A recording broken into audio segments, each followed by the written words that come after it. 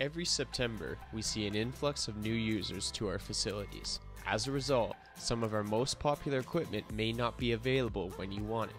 Here are some alternatives you can use if you don't want to wait or work in with someone else.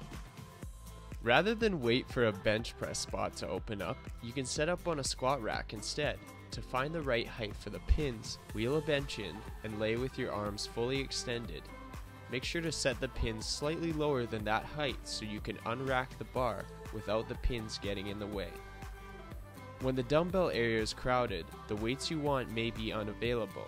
Instead, you can use the power blocks spread out around the facility as a replacement. Select the resistance by sliding the clips in between the color that coordinates with the weight listed on the handle.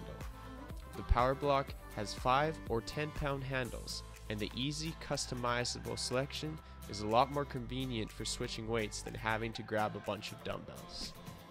Many machine or cable exercises can be recreated anywhere by grabbing a resistance band from the fitness desk and securing it around a post. Chest presses and rows are 2 examples. The ab wheel is one of the most popular pieces of equipment that we keep behind the desk. If they're all signed out, you can create one using a barbell and bumper plates. And if there aren't any treadmills available, head to the track in the Butterdome or on the second level of the Claire Drake Arena.